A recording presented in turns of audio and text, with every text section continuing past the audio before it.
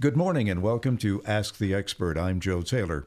This morning, another in the ongoing series of programs presented by the Northwest Regional Key Program for Quality Early Learning. The program, through the Northwest Institute of Research, oversees a grant from the Office of Child Development and Early Learning at the Pennsylvania Department of Human Services and the Department of Education. The goal of the program is to improve the outcomes for young children as they prepare for school. John Posa is a community partner specialist for the program, and he's here with us throughout the series. Well, good morning, John, and who do we have on the show this morning? Well, this morning, Joe, we have Robin Karr-Morse, and she's talking to us from Portland, Oregon. Robin is a nationally known family therapist from the Parenting Institute in Portland. The Institute provides parents with state-of-the-art developmental knowledge, skills, and support that focus on building emotionally competent children from conception through adolescence. Now, Robin's empowering message is that in order to understand the recent tide of violent behavior, we must look earlier, before adolescence, before grade school, even before preschool, all the way to the cradle. And that's kind of the overlying theme that we're going to be talking about with Robin today. So welcome to the program, Robin. Thank you. It's nice to be here, John. Yeah, thank you for being on. There's so much that we want to cover in our interview today, but I just wanted to first off mention about your book, Ghosts from the Nursery, Tracing the Roots of Violence. I will tell you that we have a common pleas court judge here in the state of Pennsylvania, not too far from us. One, if not maybe others, who are using your book as a resource when they have family court proceedings, depending upon what the particular case is about. So tell me a little bit about the book and your work with that and how you got the research for it. Well, I've worked, you mentioned that I'm a family therapist. I've been doing this for about 35 years. My very first job was in juvenile justice, working with chronic felons who were put behind bars in a juvenile facility here in Oregon. This was a very long time ago. I worked then with young women who were pregnant and parenting in the high school in an alternative program, and then I proceeded to be the Director of Parent Training for our state child welfare system. In all of those roles, in juvenile justice and working with young women who were pregnant and parenting very early in life, in child welfare, where parents were already involved in abuse or neglect with the system. There are cycles of behavior that repeat themselves. If you stop and think about it, where do we learn how to parent? We learn from being parented. And so you see cycles of behavior in families that are not taught on purpose, but modeled and experienced by children very early. We get that in this culture. What we don't get is how that works. And how it works is that the brain, sort of grand central for our central nervous system, is shaped by experience physically. It's not just psychological, it's physical. And it begins not just in the cradle, but it begins in the womb. So if you begin to look at the levels of trauma in the lives of prisoners or children, young people who are involved already in violent behavior, or in the lives of young women who are pregnant and parenting when they're teenagers or very young, or in the lives of parents who tend to abuse or neglect their children, you see circumstances, experiences in their lives that have a profound effect on a physical organ, which is the brain.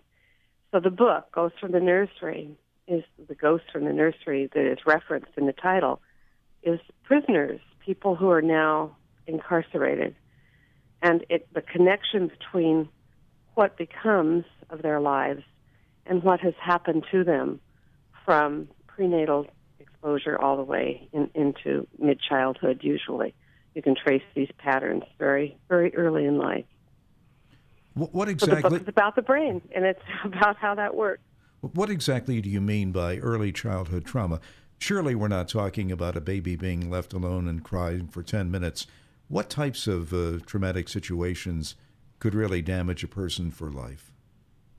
Well, first of all, Joe, it's not one situation. It's generally a cluster or a series of situations, of experiences that build on each other. The example you just gave of a baby left to cry alone, if that happens inside with a baby who is already vulnerable because of exposure to drugs or alcohol, or mommy being miserable in her life, maybe fighting, having violence with a partner. And so the baby is actually born traumatized, born with a little brain that's already hypervigilant, and then goes home with a mom who isn't really available because she's depressed, or she is being abused herself, or is using drugs, or is just miserable in her life. You have one equation with that crying baby. If it happens, once in a while for any child, of course it's not an issue. But if it happens cumulatively, along with other forms of exposure to trauma, it can be true that leaving a baby alone for long periods of time to cry it out over and over and over again without the complement of the balancing, loving arms and soothing and holding and gentling of that little nervous system can be traumatizing. But we really are just beginning to understand some of the things that are traumatizing to a brand new, raw little nervous system, a newborn. And that includes, compromised birthing situations, a child who has a complicated birth, being born prematurely, going home with a depressed mom because a depressed mommy is not available to a baby to resonate with them, to respond to them in the way that a person who's not depressed is. One of the things we realized in researching the book is that chronic maternal depression can be as hard on that little brain as abuse. Having multiple caregivers that the baby's not connected to, so big breaks in connection to one caregiver early. Random child care that is done by people who may be well-intentioned but don't really see that baby as having hung the moon, whichever baby needs to be regarded as having hung the moon, being really adored.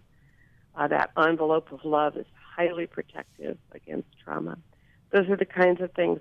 Being separated from a parent because of chronic hospitalization, being born with a situation that causes chronic pain, being born prematurely, as I mentioned earlier, any one of these things is not the issue. Premature babies can go home with a loving family and be perfectly normal. It's the equation of the balance between traumatic events and nurturing, loving events in the baby's life. Obviously, the million-dollar question is, with violence in our society today and the impact on trauma and the brain to a child early in life, what can we do as a society, as a world, to make it more peaceful and more civilized? And we talk about the incident, which you talked about in an article, the Sandy Hook Elementary School incident, and Columbine and all the others. And we talk about gun control, but you basically say that we need to go really look at the individual and the impact, the trauma that the individual that was responsible for those actions had. So what can we learn from them as a society and help those individuals so that we can prevent those types of things from happening again? It's a great question, John. The reality is that you can take I'm all for gun control. I'm very active on gun control here in Oregon and nationally. But the reality is that you can take away the weapons or make them impossible to get a hold of. You can even expand mental health for adolescents, which is also crucial. Both of those things are crucial. But as long as we have a fair percentage of brand new little nervous systems, brand new little brains that are exposed to chronic trauma early, you're going to have adolescents who lack empathy, who lack impulse control, and lack the capacity for emotional self-regulation, the ability to calm, self-soothe in the face of stress. And very likely you're also going to see a reduction in cortical skills, the ability to problem solve and come up with nonviolent ways of dealing with strong negative emotion like rage and fear and anger, which is obviously the motivator behind the school shootings. So that combination, empathy, the capacity for emotional self-regulation, the capacity for problem solving, complex problems, and self-soothing, all of that is built into the little brain in this critical part of the brain called the orbitofrontal cortical brain, early in life, or not. And it's often overlooked in terms of the quality of nurture, even in middle-class and upper-class families.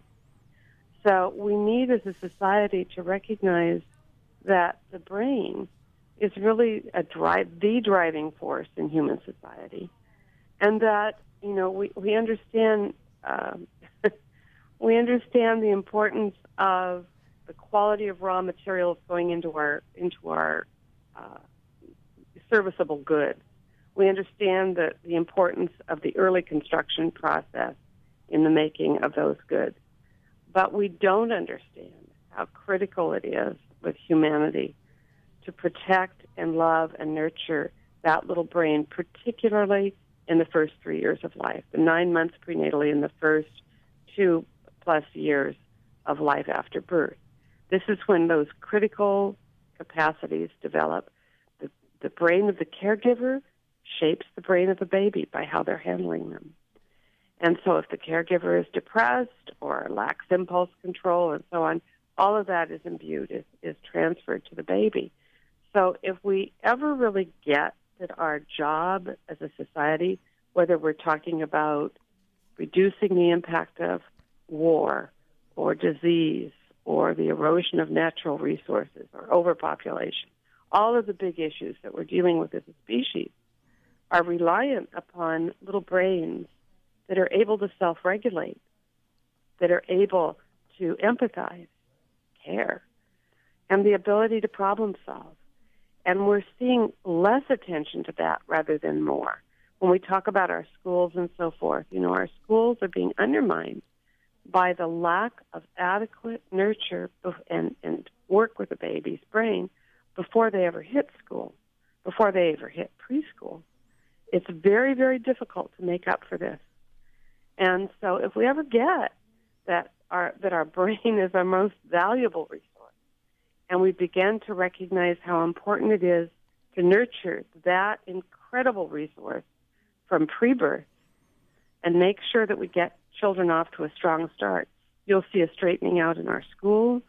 You'll see a lowering of juvenile justice problems. You'll see, you know, the capacity for our society to grow in terms of workforce. I mean, we're just not getting it. Everything depends upon that little brain. You seem to be implying that some children's brains are already hardwired for violence or antisocial behavior, or wired that way shortly after birth. If so, can this be discovered and modified during early childhood? Or if a child was traumatized toward those behaviors, can it also be reversed? So basically, how do we deal with it? It depends on the child. It depends on the family. I mean, I'm a family therapist because I recognize that treating children a la carte from families, I mean, I tell parents I can see, yes, I'll see your child. I can see them once a week from today when he's 4 till the time that he graduates from high school. But I can have one tiny, tiny percentage of influence compared to the influence you will have if I'm able to work with you to be the therapist with him or her. So that's the effort, is to change the milieu and to do it, get the parents involved or change the setting early. And it's not shortly after birth that the brain is hardwired. First of all, there's always potential for change in all human beings, and we've recognized now that there's actually neurogenesis even in elderly people. The Alzheimer's research has shown that actually we used to think we were born with all the brain cells we'd ever have, but actually we recognize that there is a tremendous proliferation in adolescence, and in that even in older people, that there is some amount of brain cell growth. So it's not, you don't give up on anyone. We just have to recognize that what happens in the first 3 years. Let me explain to you. A baby is born with 25% of his or her eventual adult brain weight. All of the research animals that we've done all the brain research on, like the macaque monkey comes in at birth with 65% of adult brain weight. And chimpanzees come in with brains at 45% of adult brain weight at birth. But the human baby, having started at birth with just 25% of their eventual adult brain weight, by the end of the second year of life, has achieved 90% of his or her eventual adult brain weight. So it's a very, very formative time. And of course there's a great deal we can do with preschoolers or with little ones and with grade schoolers. But we have to work with the whole milieu. We have to have really talented people who nurture and love and work with the whole family. And it's expensive. So the bottom line is it's not getting done. And so one of you asked earlier, what can we do to change this equation? We can recognize that this starts in the beginning. And if we just could put in help and nurture and surround families prenatal through those early times. The first 2 years are very tough on marriages. They're very tough on families. If we decided that we were really going to build little brains or help families build and nurture little brains from the beginning, I think we could do a great deal toward reducing the problem in the beginning. And then we'll still have problems. We'll still have kids that will need help, but we can slow down the incredible tide of children that are in that situation right now. And I think the accent also is on social and emotional development, because that's right. Looking back at these incidences of violence, the perpetrators of those many often are fairly intelligent individuals. So it's not so much and from middle class families. Yes, so it's not their intellectual capability. We're finding that they're actually very smart individuals, but it's the social emotional component that is sadly severely lacking. That's exactly right. That's exactly right, and a really good point. For want of a scientific term, the reality is that love counts, especially early in life. Tremendous amount that has to happen early in life. And it's emotional. And we have a program now where the Parenting Institute is working in Memphis to try to establish that understanding. There's a huge PR campaign trying to educate the public about the importance of early emotional programming, what we can do with love, what we can do with nurturing. And that isn't just about the parents, it's about the practitioners, approaching people in a very different way, rather than what's wrong with you. What happened to you? What kinds of things have shaped the fact that you now really believe that the only way to handle Johnny is to smack him? Let's talk about that, and let's talk about the impact of your life and what's happened with you and what we could do to prevent that from shaping Johnny's life and how we can help you.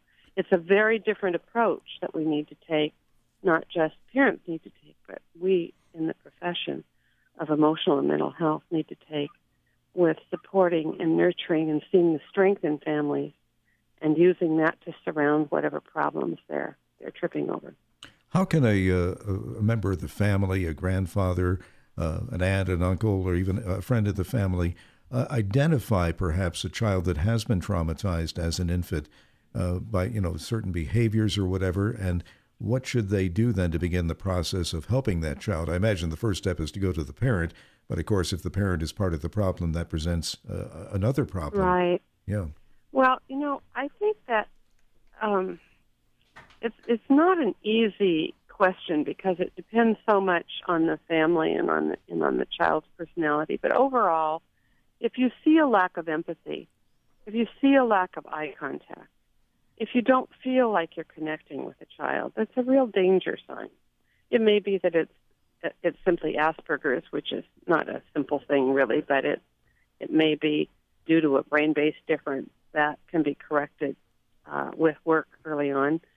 But if it's that the child is simply not hooked in emotionally with anybody, you'll see a lot of attention getting, negative attention getting, real joy in being a stinker, doing the opposite of what is asked.